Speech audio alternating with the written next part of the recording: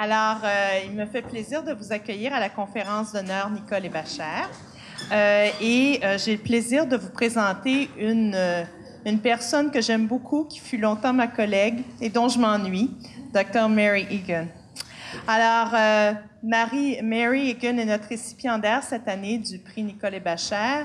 Et il est bon de rappeler qui est Nicole Ebacher. Alors, à votre sortie, n'hésitez pas à prendre connaissance de celle qui fut une des pionnières dans notre programme et qui nous a beaucoup apporté. Et c'est en l'honneur de tout le travail de cette femme-là qu'on a créé le prix Nicole Ebacher.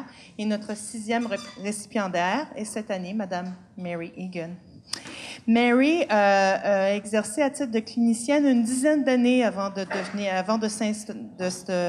s'investir dans une visée académique. Alors, concrètement, j'ai même pas noté la date où tu es devenue une bachelière. C'est-tu assez fin? Chut. Ça doit être un acte manqué. Alors,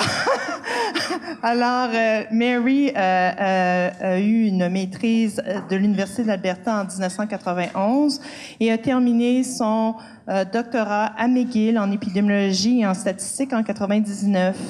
Elle a investi l'enseignement à diverses universités. Alors, McGill a eu le privilège de l'avoir quelques années, mais elle a passé le plus clair de son temps à être un professeur associé à l'Université d'Alousie pendant une quatorzaine d'années, genre, et à l'Université d'Ottawa depuis 99, où je l'ai connue. Elle est associée à plusieurs projets de recherche et plusieurs équipes de recherche. Alors, entre autres, elle est au Centre de recherche en soins pour les personnes âgées du Centre hospitalier Élisabeth Bruyère à Ottawa. Elle est aussi associée au Partenariat canadien pour le rétablissement après un ACV de la Fondation des maladies du cœur et des ACV. Elle est associée au programme d'épidémiologie clinique qui est un institut de recherche de l'hôpital d'Ottawa. Elle a commis de nombreuses présentations et de nombreuses publications dont je vous épargnerai la liste, mais elle a aussi, de ce fait, été récipiendaire de plusieurs prix prestigieux au Canada. Notamment, elle a remporté un Golden Quill Award, qui est le prix pour l'article, le meilleur article de l'année de l'ACE en 2012, something like that. Elle a aussi eu un Silver Quill Award de l'Association des physiothérapeutes du Canada, mais oui, on peut rayonner. Mais certainement, la plus belle carte d'honneur qu'elle a à son jeu est d'avoir été la récipiendaire d'un prix Muriel Driver, qui est la plus haute distinction qu'une ergothérapeute peut avoir au Canada, qui est décernée par l'Association canadienne des ergothérapeutes, qui fait d'elle une fellow. On est très privilégiés de l'avoir avec nous cet après-midi. Et connaissant Mary, elle risque de nous proposer une réflexion intéressante, peut-être de nous forcer à réfléchir davantage à la notion de risque.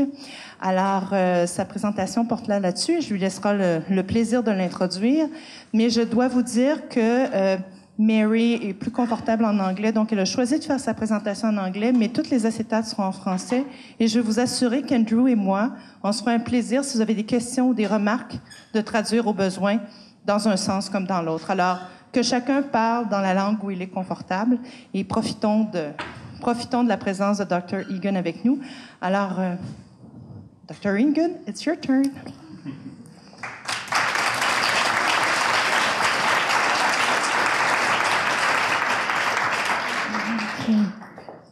Je veux commencer par donner un grand merci à professeur Freeman et à professeur Valli et à tout le comité. C'est un tellement grand honneur d'être ici à Laval et la première université du Canada et du Québec. Et oui, et comme Dr. Valli a dit, je vais donner le discours en anglais. Je suis née avant le grand projet d'immersion française en Ontario, mais c'était un gros projet de mes parents d'avoir des enfants bilingues. Malheureusement, le projet est toujours,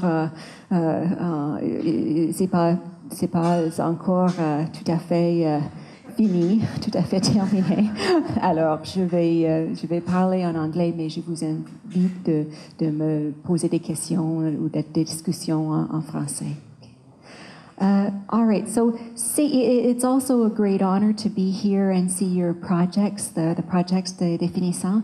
And because as I go further and further along in my life, I find I'm returning to the questions that I had as a student. The questions that I was asking when I was a student are the ones that I'm finally saying, okay, I really need to think about this. So please you keep in mind your wonderful questions from your projects and the wonderful questions that you have as new clinicians as well. So I had a couple of big questions as a new graduate, and they were about, and I graduated in 1982, okay, you can do the math. But we were just starting to talk about enabling occupation at that time. Thelma Assumption, who was one of my profs, got everyone together around the guidelines of practice that CAOT first developed and is continuing to develop, which is such an incredible project. When I can come here, or you can come to Ottawa, or you can go to UBC, and we're all talking about the same thing. It's wonderful. They don't have that in the US. They have a little bit of it in Australia, but it's just been something wonderful. So I learned that as a student, my job was to help people get back to doing the things they wanted to do. But I didn't know how to do that. That was my big question. How do you do that? How does it happen? I'll be talking about that a little bit today. But the other question I had as a new OT was, what about this risk safety thing? Because we don't talk about it that much in school. At least I don't think we talk a lot about it in the classroom. We talk a lot about it in the clinic. A lot of our team meetings, that's the big question, right? And I can remember the first time somebody asked me that, is the person safe to get in and out of the tub? Is the person safe to make a meal? And then, oh my gosh, is this person safe to go home? And I can remember thinking, why are you asking me? I don't know. And then I thought, okay, well, as an OT, I'm very good at observing people. I really am. I do activity analysis. I can break things down. I know my kinesiology. I know my neuro stuff. Yeah, sure, there's a better word for that. So I know the kinds of problems people might have, and I can watch and see if those are really being played out. But then, as I started doing this, I started to have real problems with how typically we look at safety and risk. And I had three big problems with it. One of them was I wasn't sure. I felt that if I was going to be telling someone, you should not do this, stop doing this, if I was going to tell them that, I should be pretty sure that they were going to have a really serious problem really quickly, okay? I felt very strongly about that, and I didn't feel I had a very good sense of it. The other thing that made me think was when I had the impression that people were not following my recommendations, okay? And I thought, I don't think everybody in the world is really stubborn, maybe it's not, or maybe they just know something I don't know. And the third thing, which I'm going to have to look up now, so the third thing was, I thought, really, is what I'm really doing, does that really require, at that time it was 4 years of university, or because it just seemed very robotic, like Siri could do it. And, here is the list of potential problems. Do you have a scatter rug? Check. Get rid of the scatter rug. Check. And, really, does that really, and it bothered me. So the other thing that I found was that when I put that aside and I just said to people, what are you worried about? What are you really concerned about? And we just got to talking. Oh, and the other thing that I did, which really freaks out my students because I tell them you have to do this, is I said to them, look, I am not interested in telling you not to do stuff. I am not interested in sending you to a nursing home. And I think, the thing is, at that time, for people who were in their 70s and their 80s, that was a really big reality. Somebody could walk into your hospital room and sign the form and send you to a nursing home. So I had to reassure people I wasn't interested in that, and I had to do that. Nowadays, I was just talking to my mom this morning. She got her license renewed, yay! And that's the big concern now. We won't go down that driving road today, but we'll talk more about just this typical safety practice in the clinic. So I thought, really, this seems to work out better. I seem to be able to make more of a difference when I say to people, look, I'm not interested in telling you not to do stuff, and what are you really worried about? So I don't have patients anymore. It's very easy for me to say that. It's very easy for me to tell my students to do that. And they tell me, are you seriously, really? You really think we can do that? We can't do that. We've got a whole team that expects us to go down this checklist, okay? And we have 10 patients we have to see. On a slow day, we have to see 10 patients. So there's just no way to do that. So I just got very depressed. But then I thought, okay, wait. I do see places, I do run into OTs that tell me that they are able to practice like that. They are able to ask people, what are you worried about? They are able to put aside the checklist for a little while. So how do we do that? If we know that can be done, how do we do it? So this is basic client-centered practice, right? So I read Mary Law and Thelma Sumption and Gail Restall and all those people, but I still wasn't exactly sure how to put it into place. And it really bothered me. And I thought, I don't really have... Yeah, it bothered me. So I just sort of did nothing for a while. And then I ran into a nursing researcher at the University of Alberta named Christine Cece. She is brilliant. She's a nursing philosopher. She's a lovely person. I got to work with her afterwards. But what she said was that if you have these real roadblocks in practice, if what you're doing doesn't seem to be working, it's important to step back and think about what framework you're using to look at the problem. And okay, so when Andrew and Chantal were translating the slides, the framework, the word seemed to be lentille. That seemed to be the idea, is what lentille are you using? And so if you think about even binoculars, you put on your binoculars, and the minute you do, everything focuses here and you can't see the things over there. So what lentille are you using? And so is this, okay, where are we here? Okay, now the thing that blew me away about what Chris said was, it's the choice of a lens, it's a political decision. This just made all the difference in the world to me. And she said, by that, and this is very Foucault, but by that we mean that there are a number of potentially valid frameworks that you could use. They're all potentially valid. It's not like there's one wrong one or one bad one.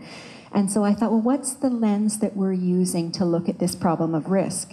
And I think I'll let you read this. No, we did that. Okay. Oh, sorry. Just to give an example is, so government, for example, is the role of government is to produce a good country, and there are different ideas about what a good country is. So, for example, for les conservateurs, a good country is a place where people are really free to make money, because once you have money, then you can get good things, and we're not going to tell you what those good things are. That's up to you. We're just going to help you be in a situation where you can make money. So there's not a lot of regulation and different things. For the MPD, the good society is where things are more equalized, and people have the same amounts of opportunities to get goods and education and things like that. And so there's a lot of regulation and a lot of structure. But they're two valid ideas about what a good society is. And it's the same thing for us. There's all these different valid frameworks. Okay, but what framework are we using? Well, I think this is how we think about safety and risk in OT, and I'll let you read that. If you can't see it, ask the person next to you.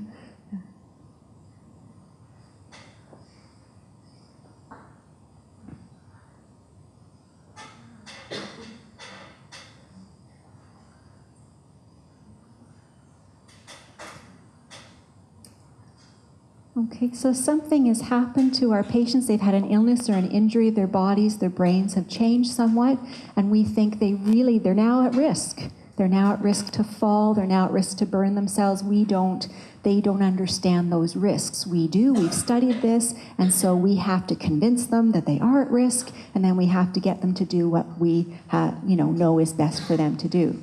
Okay, and so what framework is this? This is the medical model, right? Okay, this is the idea that there's a certain problem that the professional diagnoses, okay, and that giving the patient their responsibility is to present themselves for assessment and answer questions, but then the professional makes the opinion about what's wrong and tells the patient what to do, and it's the patient's responsibility to follow those instructions. That's the medical model. Now, I don't want you to think that I am trashing the medical model. The medical model is wonderful. If I start to have problems speaking, that might not be a good example because sometimes I do have problems speaking, but if that kind of stuff where I can't lift my arms, or if part of my face starts to droop, okay, well, you guys know what this is, right? I might be having a stroke. Okay, do you ask me, what would you like to do? What are you worried about? No, you get me to emergency really, really, really fast because I need to see a doctor, okay? And I need to just submit to that assessment and do whatever he or she tells me to do. Or I could die, okay? No more goals for me, no more occupation for me in this life. So the medical model is really important there, okay? Now, if it's 6 months from now or 3 months from now, and you're my OT, and you're seeing me at home, and I'm, for instance, having trouble with my balance, and I don't look that great on the stairs, and I have stairs in my house up to my bedroom, and you may say, we've done the stairs, and you don't look so great. I think you could fall. I think you have to move your bed downstairs. And we're in my house. So there's a nice little nook there. My living room kind of goes like this. And so there is a place you could put a bed there. And there's a bathroom downstairs. It could all work out. So you say, you've got to do this. And probably what I'm going to do is say nothing, and I'm going to try to get out of OT as quickly as I can because I don't want my bed downstairs. And in fact, sure, there's a physical risk that I could fall on the stairs, but there are other problems if I have my bed downstairs. First of all, I won't be sleeping with my husband anymore. And we would really need that intimacy at this point in our relationship. The other thing is I have a 16-year-old son, and he's a really good kid, but he's a 16-year-old boy, and I need to keep an eye on him. And fortunately, he usually brings his friends home. But imagine a bed in the living room. These kids aren't coming to our house anymore. They will find somewhere else to go, and I will no longer be able to keep tabs on them. I won't be able to see what they're doing. So if you gave me permission to talk about this, I would probably tell you about it, but I would need permission. You would have to say, this may not be a good idea, or I'm not gonna force you to do this. And I think that's the other thing sometimes we forget is how vulnerable our patients are, okay? What could happen if I don't do this? What could this person do to me? I think, yeah, and I'm a little bit older. I know that professionals can do things to people, probably not so much anymore, but anyway, I digress. So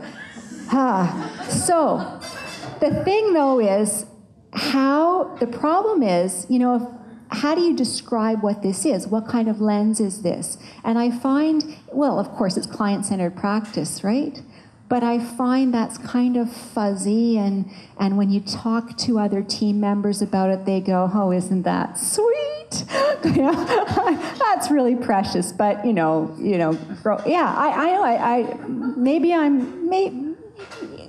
it could happen. Okay, so So how do you describe it differently? And I think there is a framework from humanistic psychology that would work. There's some good things and bad things about it being from humanistic psychology, but at least it's recognizable. So I am suggesting this. Oh, okay, so I've gone through my slides. So the problem with the medical model in chronic problems is that you've got a limited number of problems and causes. It's all for the professional. Okay. Oh boy, my slides got out of... Okay. Yeah, no, I'm out of sync. Okay, but that's okay. Okay, so the other thing about risk, so that's the problem with looking at risk as a medical model. It only has physical risk in it, and the professional is the expert, the patient has nothing to say, blah, blah, blah. There's another problem with looking at risk as only physical and always a bad thing and something that has to be contained. And this was from my other question that I asked 30 years ago as a student, well, more than 30, okay. But, you know, how do people get back into their valued activities? And with the grant from Heart and Stroke, we followed 67 people who had had a stroke, and we visited them at 6, 9, 12, 18, and 24 months after their stroke. And for a small number of them, we did a very intensive qualitative component too, and asked them about their activities and what they could get back into and how they did it. And we found there were 3 things that were super important for people to get back to their activities. And one was they had to have this social connection, but it wasn't a social connection about, you know, I will take you swimming or I will take you to, you know, your club. It wasn't about that. It was a group that they did their activity with, and that they wanted to get back to. They wanted to be a member of that group again. They wanted to give back to that group. So if it was someone that, you know, they were the person that was always cheerful, they wanted to be at that meeting and be that, cheer everybody up. One man, he wanted to get back to shoveling the snow because his wife had done all these things for him and he wanted to do that for her. You can imagine an OT recommending that somebody go out that's had a stroke 6 months ago and shovel snow. We would never do that, right? We need to start doing more. Anyway, so they had to, it was part of, you had to look at the activity in their social, as part of their social, and what was their role in it, how did they reciprocate with the people. And then they had to have this control. They had to have autonomy. They had to be in control of how they would do that activity, when and with whom, and all those things. And if those 2 things were present, then they tried it. They took a risk. Going out to shovel the snow 6 months after a stroke, you're taking a risk. Okay, I have a doctoral student, Dorothy Kessler, doing an intervention based on this and other things. And she had a gentleman that got back onto his boat to go fishing with balance problems. You can imagine. So there was a risk. So they had to take this risk. And what happened when they take the risk is they either succeeded, they did the activity, and if they did, then they just tried more stuff. And if they didn't, it wasn't terrible either, because what they went was, oh, I guess I have to find a different way, which is what we're always trying to do as OTs, right? We're always trying to tell them, you got to do this a different way. It's probably more effective to have them try it, and then they see, oh, I have to do it a different way. So that's why risk, we can't look, if we're going to help people get back into their valued activities, we can't look at risk as something terrible, never do it, only physical, okay? So how do we look at it? Well, here's the humanistic psychology thing. So this is the alternative lens, so I'll let you read that.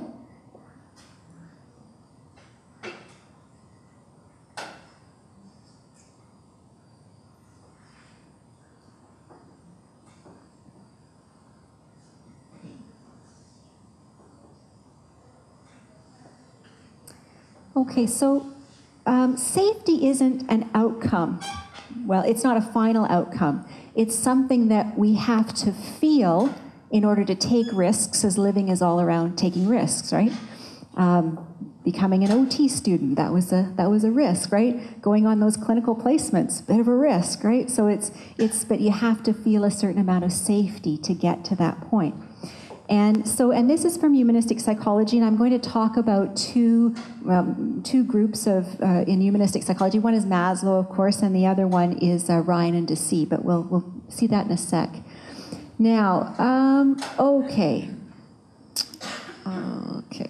And we just said that. Okay, so I know you have seen this a million times and you're sick of it and all that, but just bear with me for a minute, because I think there are really two important things we don't always think about as OTs.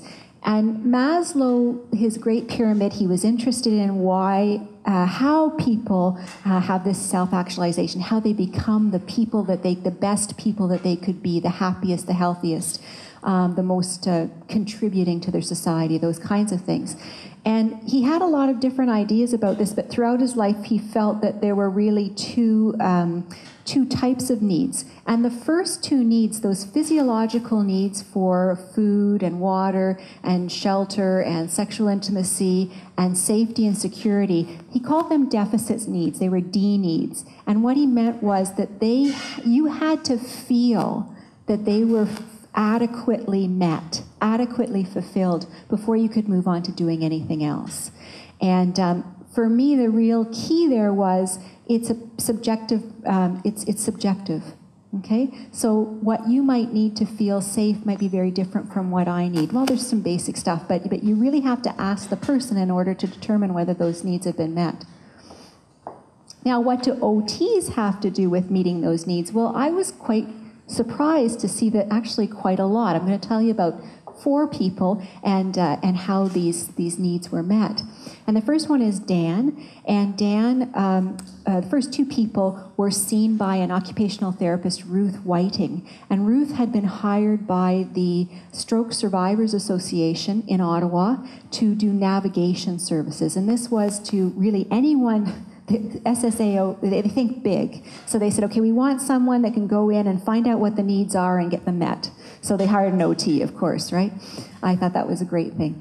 And so she just went around to people and asked them, what do you need to have a better life? And so 2 examples. One was Dan, and Dan probably in his late 30s, early 40s, and his stroke was because he had been assaulted. He had been beaten up in his apartment in Lower Town in Ottawa.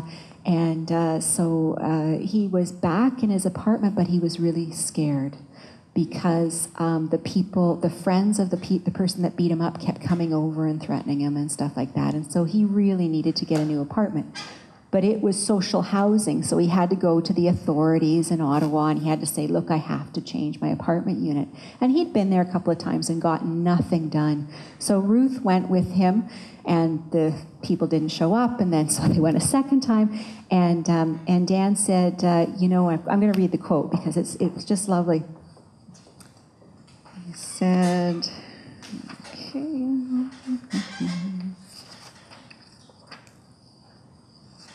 This is where you cut this part out of the tape? No. Okay, so they said, Ottawa housing was giving me the runaround. Because of Ruth, the OT, I got my first choice of apartments. She went with me to Ottawa housing and talked to the people there, and me, because of my stroke, I'm not always 100%. I don't ask the right questions and make the right comments, and she was looking over my situation, and because of her, I got the perfect unit for myself. She explained to the housing people that for my security, I needed a new unit, and I'm going to be happy in my new place. So this was an OT intervention where it really dealt with those issues. And you can imagine, Dan describes this very, very well, but you can imagine when his housing is on the line, he probably did get very nervous in front of those folks, and he needed Ruth's help. Okay, the second person was Norma, and Norma, not good. Okay, Norma in her late 70s, and she was married to Bob, who'd had a stroke, and this CCAC, which is our sort of CLSC, came in and said, you're responsible for this part of his care. You have to do this, and there were a number of things that Norma was really scared to do, and she said we were told, it was taken for granted that I would attend to his needs.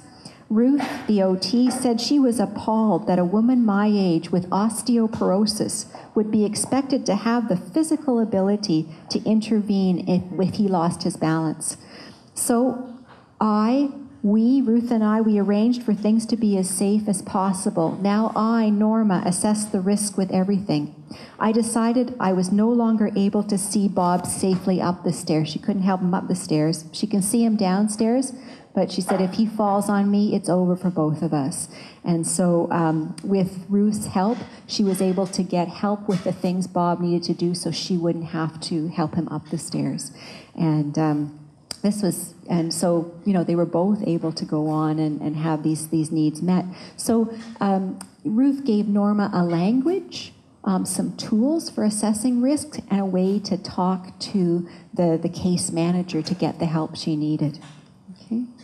So, and I presented this to the Family Medicine Research Unit, and they said, you know, I can see maybe how the second one was OT, but not the first one. It seems more social work.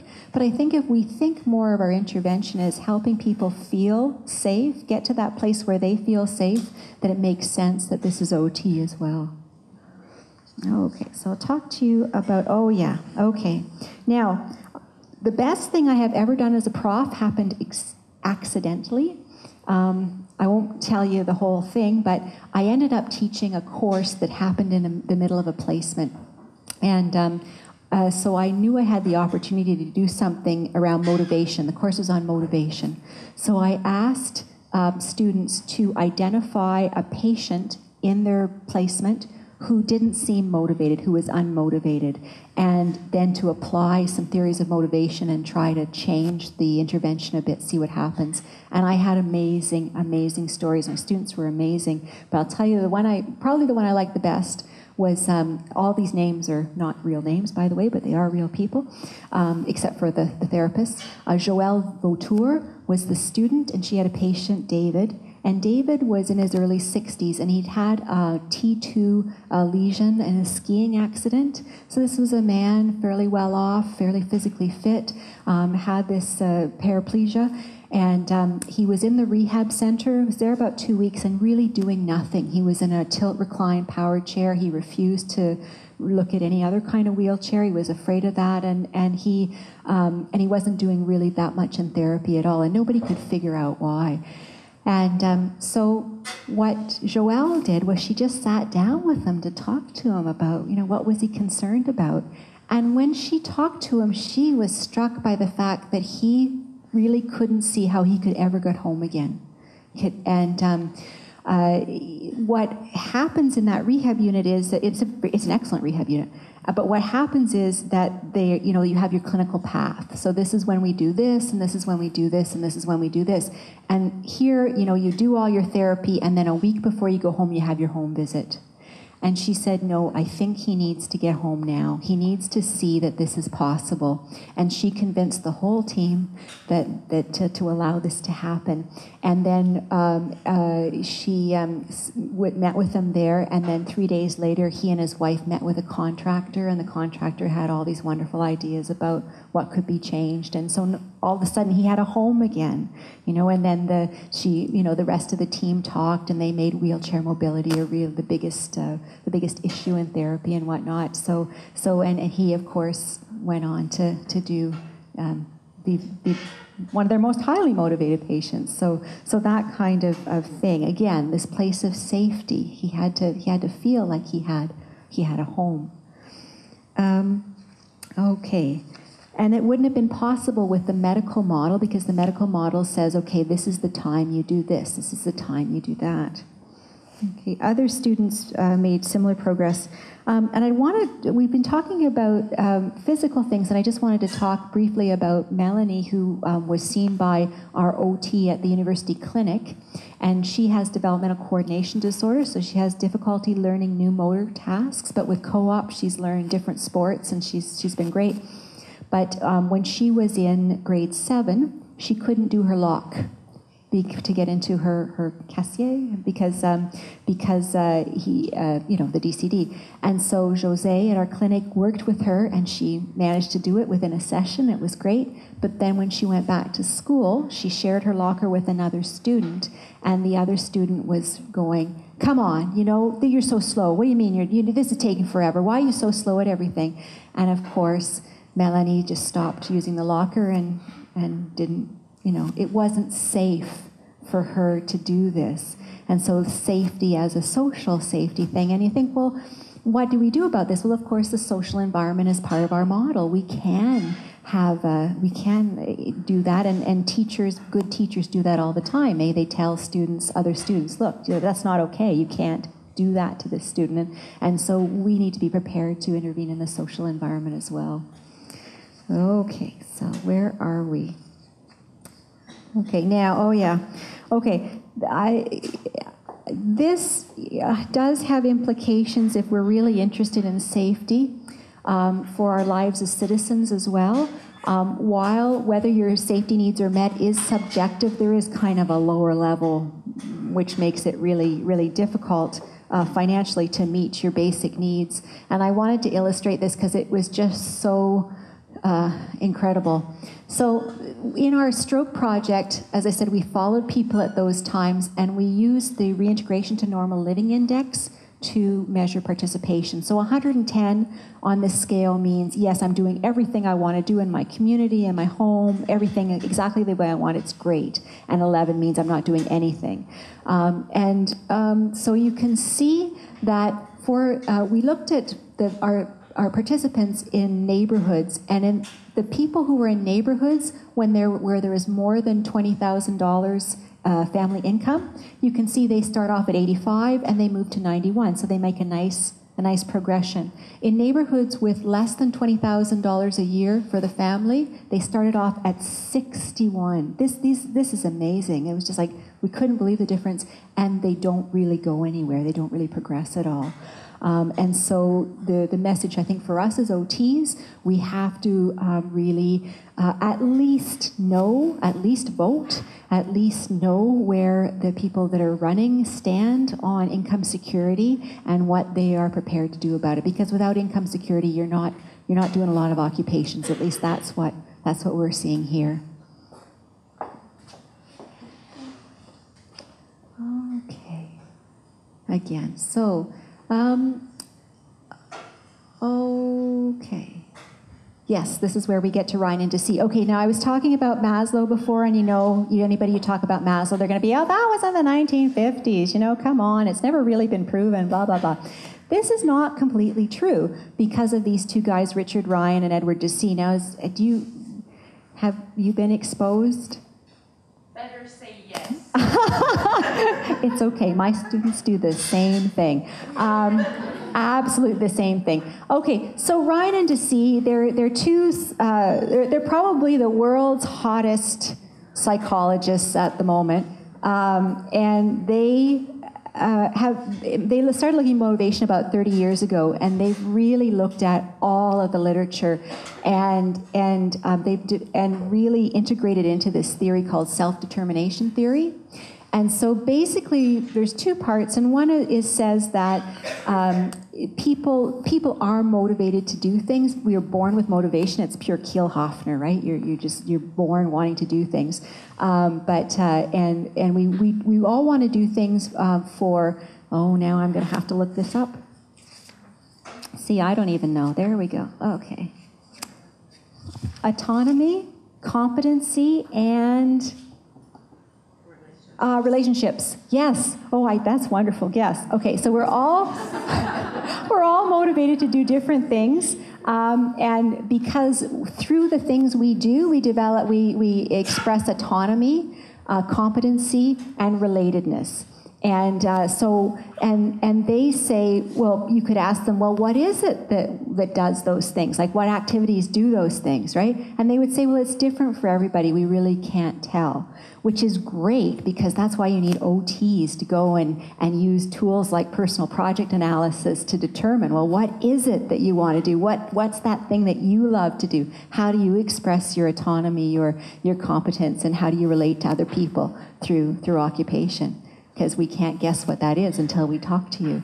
So that's really exciting. And their stuff really Maslow is at the base of all their stuff.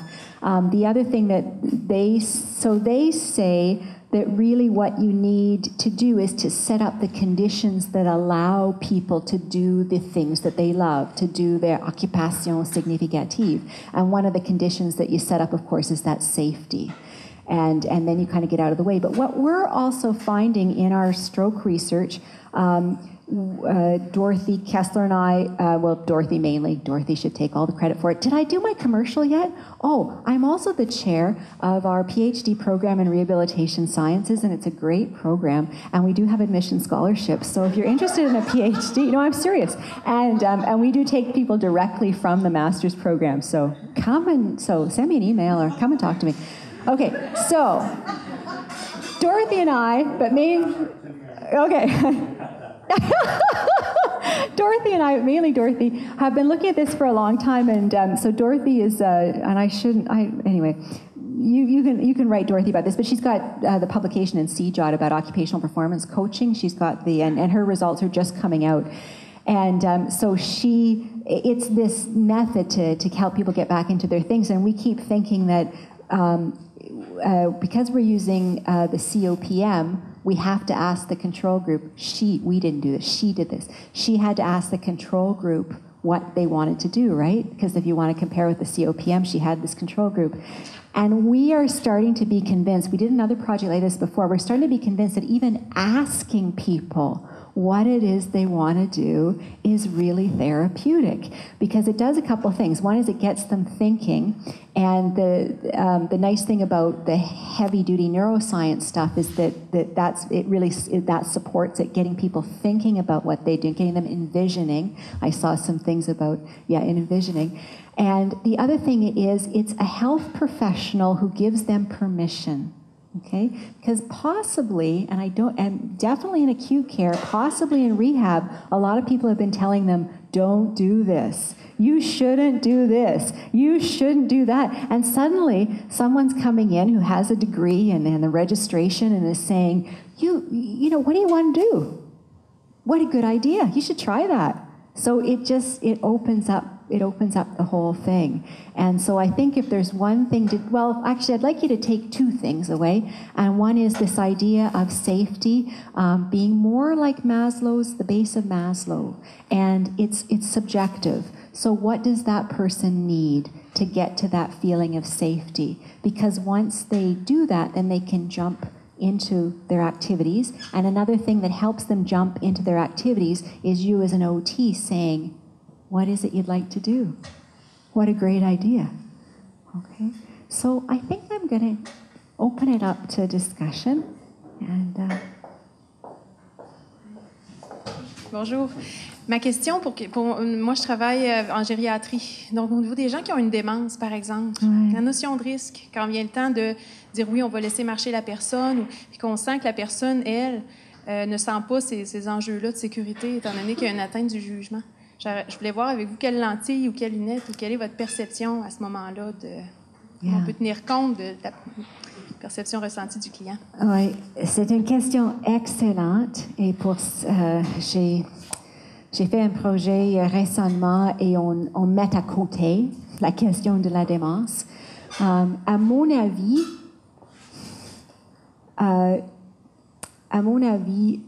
okay, I will switch to English. This is because it will be here all night. I think sometimes if I had to say one thing, it would be read Evelyn DeRoche. Yeah, and she is a postdoc student at McGill right now. She just finished a PhD with Susan Rappold. And she looked at this question of relational autonomy. So I think the thing is about sort of widening it a bit. The other thing she talks about very much is how certain are we that they're going to have these problems? And she makes this, the paper hasn't been published yet, I'm scooping her too, but she looks at injuries from skiing. people like to ski here, and all kinds of other sports, and then injuries that people have older people have, and it's like, do we tell people to stop skiing? I don't think we do that. We tell them to go out and get some exercise. Now, you are dealing with some very complex things especially in Canada, people wandering outside freezing to death, people burning themselves in their bathtubs, I've as a clinician, I've worked with people who've had burns, seniors who've had burns. Well, actually, that's not true. One of them, they burned themselves in the bathtub, but another, people are... What I'm saying is sometimes we're not, I think, as imaginative in controlling the risks as we had. And I'm just thinking about a relative of mine, and I think she moved to an institution too early, and why someone didn't just unplug her stove, I will never know. I don't understand that. Why don't we look a little bit further? But it is a big question, and one that I haven't addressed really well. But I would say read Dr. DeRoche on this. Yeah. Did you have anything? Any other? No. Okay. What's her name again? Evelyne Durocher. Yeah. Je travaille avec des personnes atteintes de démence à domicile. Prendre des risques quand la famille est derrière nous, on est plus confortable. Mais quoi faire quand la personne est isolée, qu'elle est inapte et que c'est à nous, la société, là, de prendre des décisions? Comment gérer ce risque? Yeah. I have to tell you, too, I think one of my dreams is to do a certificate in ethics, but it's also around some things about healthcare allocation or rehab allocation that I'm interested in. But I think maybe the relational autonomy, the other feminist ethics might provide a different lens for this, because I think. Yeah, and there's a paper I need to write, but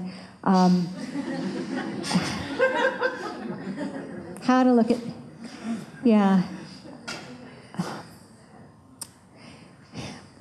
and when it's personal too, and maybe we don't have enough opportunity to think about this personally, and that was an area of practice that I did work in, and I can remember, and I think Evelyn talks about this too. It's kind of like you're thinking, well, what's the worst thing that can happen? And to broadening in that to think, leaving my home, what happens then? What's that side of the picture? We can think about all the risks that might happen if you stay in this environment, but do we think about the risks that can happen if you leave that environment? And maybe we don't put enough emphasis on that side of the equation as well. The other thing, of course, that comes up is your responsibility as a registrant, and that's a tough one too, because we had a meeting about risk, an interdisciplinary meeting recently, and we had our registrar from the Ontario College there. And she kept saying, you can't get into trouble if you've really discussed this thoroughly with the person. Now, how do you discuss it thoroughly with the person when they're alone and they're, And I think, in our risk meeting, it was quite interesting because by the end of the day, we had clinicians there too. The clinicians were over here, and the academics were over here, and the academics were like, we need to think about this more, and the clinicians are like, we need to know what to do right now.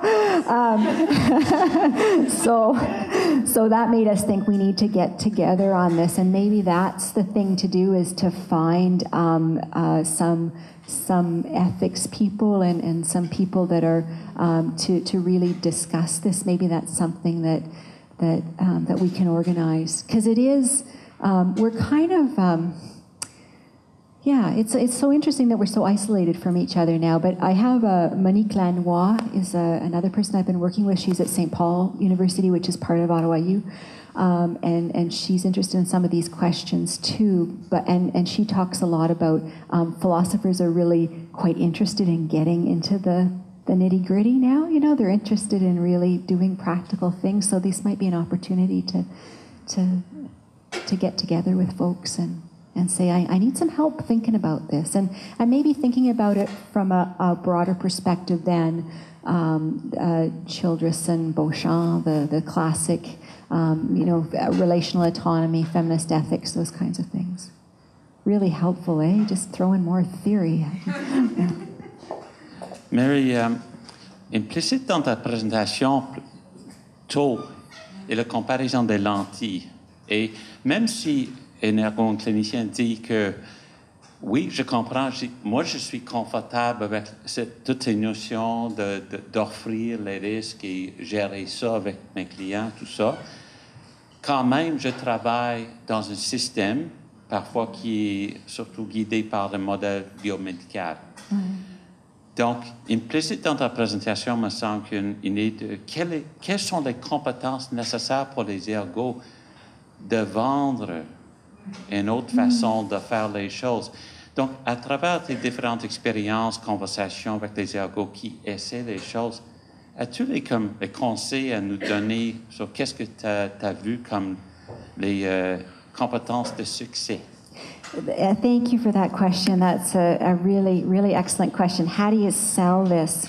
I think if you're working in a neuroscience area, I think a lot of things are moving towards this idea that you have to, even in constraint-induced movement therapy, which is, you know, as pretty much as mechanical as you can get, they say, well, unless you're doing something that means something to the person, they're not going to benefit from that. So starting off with what drives that patient, and the things that drive them do require risk. And so you can if you're talking to someone who's really hardcore neuroscience, you can use that. I think as well, I have some expertise in evidence-based practice. However, I'm always shocked, and my PhD was in pharmacoepidemiology, so I know doctors don't do this really well either in terms of evidence-based practice. I'm surprised at how unconvincing numbers and the research and systematic reviews, I'm surprised at how unconvincing that is. In some ways I'm not. So don't feel that you need to have a systematic review, a meta-analysis. Don't feel, it's okay. Nobody has really good stuff. We have, I mean, some people do, but in this area we're still building that. What I would say is try a different approach with a few people. Okay, maybe start with one, start with two, document it. What does change is personal experience. So when you have your MLA and his dad has OT and it works out wonderfully, OT's gonna, yeah. So try it with one or two people, really document your results. I think really tell stories. Tell the stories of people and how it worked out. That story of David, I'd like to be able to tell you more of the stories because they were amazing. They were just, I will tell one more story. It was a story of a man and he'd had a head injury, and again, he just sat there in the rehab center all day. Very good rehab center. And I wish I could remember the name of the student, but the student found out that he was interested in cooking, and he had really major cognitive impairments and some physical impairments as well. She found out he was interested in cooking. And he had 2 teenage kids, and he was married, and he was often the cook at home. And so they had, their whole intervention was around cooking and around him cooking a meal. And he spent a week and he chose this recipe, and it was chicken and peaches or something. It was fairly complex. And he just went from this to, and he was walking around the rehab center with his recipe book and talking about it. And I mean, that was very, very, very powerful. So, and stories are very, very powerful. Also, we are very fortunate to have the Canadian Occupational Performance Measure, le CIMAP, la CIMAP, I always know the MCRO. La MCRO. Okay, we're very fortunate, and that is a very simple thing to institute in practice that really does provide you with some numbers. You talking to anybody, you've got a story, you've got some numbers, you have some push now. Yeah. But and I think somebody posted, because, you know, I spend most of my life on Facebook. And somebody was talking, it was a message, and it was a remembrance of Desmond Tutu, and it's saying, you know, the world is going to think you're silly, you know? And I thought, wow, Desmond Tutu, you know? Yeah, okay, I'll go there. I'll be silly. Yeah, yeah. Vous aviez dit que vous ne vouliez pas embarquer là-dedans en début de conférence, mais je vous relance. Vous avez brièvement parlé de la conduite auto. Je vous relance. Juste, quel lien vous faites ou ne faites pas avec ces propos-là? Puis, vous semblez avoir réfléchi à la question, donc je vous réouvre une porte. Yeah, no, and it's funny, you know, because you write grants and it's like, yeah, but we'll put this aside and we'll put this. No, it's a very good question. A couple of things I'd like to say, and one is I'm really proud, and I wish Martina was here, but I'm really proud of the stance that CAOT is taking around this, and I think it's very much around enabling. I think we could have very much gone down the road of, oh, we're the best people to take people off the road, you know, and I don't see CAOT doing that. I see them as we're the people that are going to enable your transportation, and we're going to do it through, you know, a number of different ways, adaptation of the car, and you're going, yeah, but still, you've got these people, what are you going to do with them? Yeah.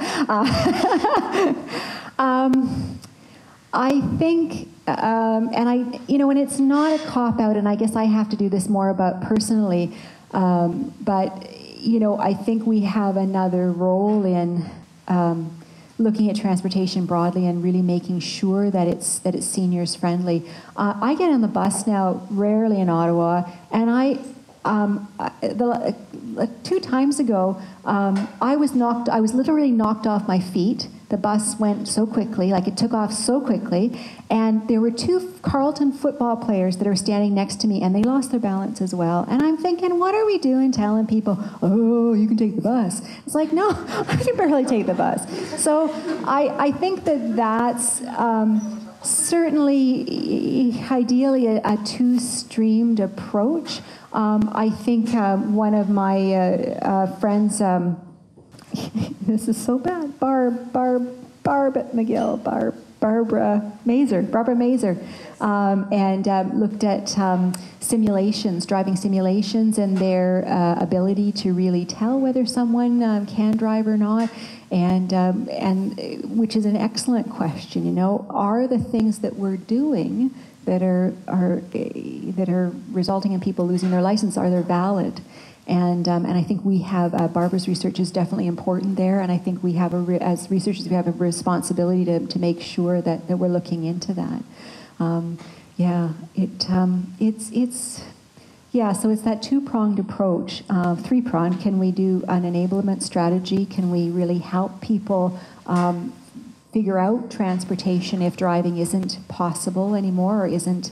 They're not getting their license. What are we doing in terms of supporting screening, and is that really valid? And also our role in the community and in the province, making sure that options are there. That if you lose your license, you don't have to stay at home. Yeah. Bon, merci pour le discours. Puis j'ai comme 2 commentaires. Un, comme ergo-clinicienne aussi, avec les personnes âgées en communauté, avec un début de démence, plein de risques.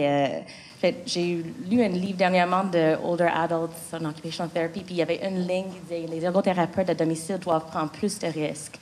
Et ça m'a frappé pour dire, mais je ne sais pas si c'est basé sur quoi, mais juste de voir ça imprimé dans un livre d'ergo m'a comme permis de dire, ben, on devrait faire ça plus parce qu'on est comme tolérance zéro, pas de risque, pas de chute, puis dire, ben, c'est correct de prendre des risques. Puis je pense que comme tu dis l'autre modèle, d'aller vraiment le rôle d'ergo dans c'est quoi les valeurs de client pré-morbide. Et souvent, on regarde le rendement fonctionnel. OK, oui, madame était capable de conduire, cuisiner, maintenant elle n'est plus capable. Mais est-ce qu'elle aurait... Il y a plein de gens, j'ai un monsieur alcoolique présentement, il aurait pris son auto, avoir bu d'alcool il y a 40 ans. Ouais. Il y a des gens qui n'ont pas de permis de conduire, qui conduisent quand même qui est en état d'intoxication, puis gens qui prennent des risques, puis c'est pas tous les gens âgés qui sont prudents, qui prennent des médicaments. Alors, est-ce que cette personne aurait pris des médicaments il y a 40 ans ou tu s'en fous de ça? Puis, je pense que Dominique Giroux t'en parle beaucoup de ça dans la formation d'inaptitude, la gestion de risque, la notion de conséquences, puis on devrait peut-être mieux évaluer les valeurs de la personne, mieux documenter. Puis je pense pour moi, comme ergo, ça me sécurise pour dire j'ai fait mon évaluation, puis la personne peut-être peut rester 6 mois de plus à domicile contente que la placer quand c'est en gré, puis même si elle chute, mais comme elle est plus prête, c'est le risque. Oui, elle a eu une fracture de hanche, j'ai eu un cas d'Ottawa que j'avais eu, schizophrénie, début démence, elle a eu une fracture, elle a eu une chute, mais elle était mieux peut-être les 3-4 mois quand elle n'était pas certaine.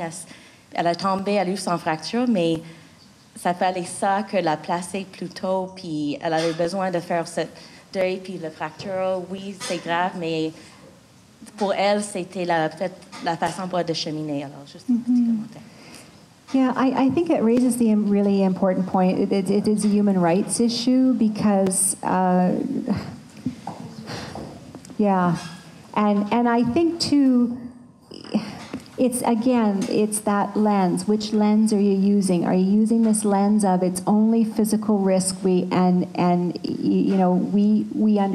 that you don't, and it's the only one that's important.